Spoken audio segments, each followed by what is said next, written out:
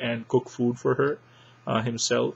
He would clean out her apartment, do her daily chores, and at the same time look after her health and take care of her. At the end of this experience, she came out as a believer. She accepted Islam just because of the good nature and the good character of Muhammad, peace be upon him. That is the kind of man he was. He is a kind of person who people, when they would meet him, and there are many, many people who met him and have reported the same thing. There was a famous statement which many of them would say about Muhammad, peace be upon him, especially the believers, especially the companions. They would say that I have never ever met somebody like him before, and I'm sure I'm not going to meet someone like him in the future too. He is unique. He is somebody very different. He is somebody very forgiving. He's somebody who touches your heart. He is someone you like to stay with. He's someone you'll fall into love with.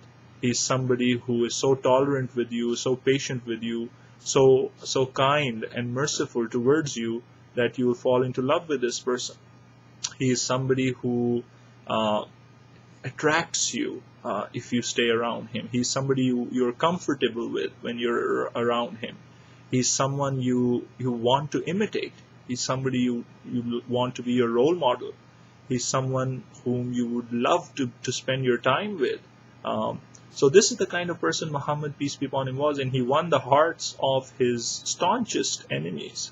Some of the people who wanted to kill him and get rid of him, he won their hearts by his patience, by his perseverance, by his honesty, by his mercy towards them, his forgiving nature.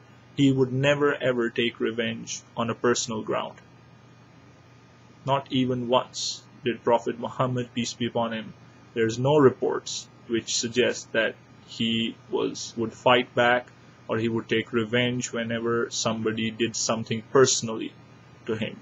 The only time he would, take up arms, or the only time he would get aggressive, is when the religion came under attack. So, that is where he drew the line. But whenever, something personal happened to him, people accused him, people yelled at him, people labeled him with negative names, people tried to kill him, people tried to injure him physically, come after him, he would never ever persecute them back, or he would never exact revenge on them. He would always forgive. Whenever it was a personal thing, he would always forgive. And this is something which we should learn as believers, as people who follow the right path, is that we should be forgiving, especially when it comes to our personal egos and the personal hurts which we feel from people around us. But when it comes to the religion, when it comes to defending the truth, then we should be firm. Then we should, show that we're there to defend it, that we're not going to take it lightly. We're not going to sit back. We're going to make an effort to defend the truth. And because this is the purpose of life. This is why we're here, to defend the truth, to hail the truth, to practice the truth, to make it a dominant force in society, to make God's word to be the superior force which leads society. This is the purpose of life. So Prophet Muhammad, peace be upon him, he went through a lot of personal oppression, a lot of remarks. The Quraysh, they would call him a magician, because people, whenever they would listen to the Quran, they would come back mesmerized. They were as if a spell had been cast on them, and they would be a changed person when they would come back. So they called him magician. Some of them called him a fortune teller, because there are incidents where the Quran comes down and tells us what's going to happen in the coming days, and those things would actually take place in the life of Muhammad, peace be upon him. So some of them would call him a fortune teller. Some people called him a poet because of the beautiful poetry in the verses of the Quran. And so there were all kinds of accusations against Muhammad, peace be upon him. His followers, on the other hand, they suffered much more, especially the slaves, especially the women, much more physical torture. For example, there is this famous slave called Bilal. who was one of the slaves of one of the leaders in Mecca. And when he heard the message of Islam and the equality in it for all human beings, he knew that that was the truth. And he was a black slave who had been, sold in the markets of Mecca and bought and was abused by his masters, oppressed, made to work really hard without much return. So he accepted Islam. And when his master came to know about that, he oppressed him. He would lash him all day long. They would take him. There are reports which suggest that they would take him out in the desert heat, and they would put huge boulders on his chest, which would melt the skin under his body. They would, whip him with lashes. They would starve him, not give him food. They would put on him armor made of solid metal, and leave him in the heat of Mecca. They would actually make him stand on burning fire or coal. And so a lot of oppression he had to endure, and others like him.